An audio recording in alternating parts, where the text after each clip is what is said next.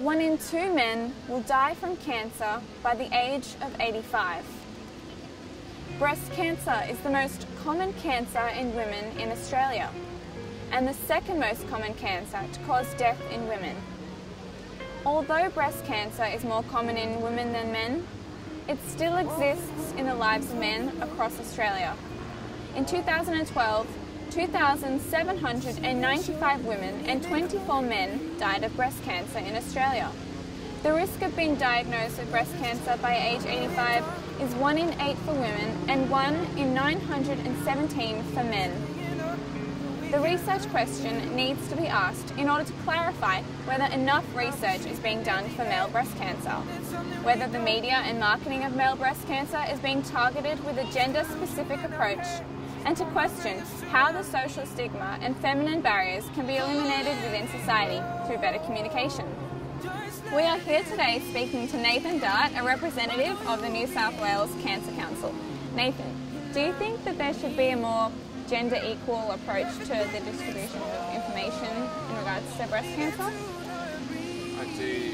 Cancer Council focuses on all types of cancers, and breast cancer is widely known, but not a lot of people know about breast cancer in men and the impact that it has on their lives after treatment. Do the Cancer Council use gender-specific advertisement and promotion? Don't necessarily advertise and promote men's cancer. 130 men each year are diagnosed in Australia with breast cancer. From your perspective, do you think that the Cancer Council website really give enough information to men on breast cancer? But definitely there could be more. I mean, there could be more right across Australia around men and breast cancer. Because there's so much information about women and breast cancer, that information can be often confused. So, these advertisements here, they're largely targeted at women, obviously. Sure. Do they at all encourage you to ever get a self-breast check? No, I think my impression was that male breast cancer is rare enough that I didn't have to worry too much about it. So maybe I'm wrong about that. Marty, what's the first thing that comes to mind when you hear the word breast cancer? Well, women, to be honest with you. Women? Like just right now when you said it, the first word that came to my mind was women, and how, because it's so prevalent seeing the ads. Yeah. So you've really grown up with the idea that women alone can get breast cancer? That's absolutely correct. That's absolutely correct, yeah. So did you know at all that men could get breast cancer? Absolutely not. I had no idea, not at all. to be honest with you. That's Would right. these advertisements,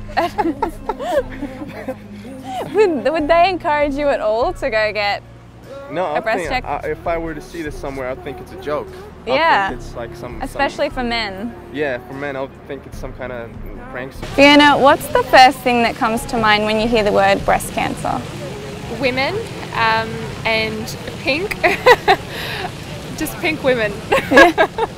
Did you know that men could get breast cancer? Absolutely not. No, I didn't think so at all. Oh, I think it's very targeted to women. So if I didn't know that, men could get breast cancer, I don't think many men would know that as well. And the ads sort of focus on women and, once again, bras and pink. Women, pink. I feel that a lot of the advertisements for cancer in particular are generally based at women simply because there's more exposure, there's more opportunities to talk about things. Men seem to kind of push issues away, and cancer is something that affects so many different people and something that impacts so many as well. It doesn't discriminate, it doesn't look at race, it doesn't look at gender, it doesn't look at colour of skin.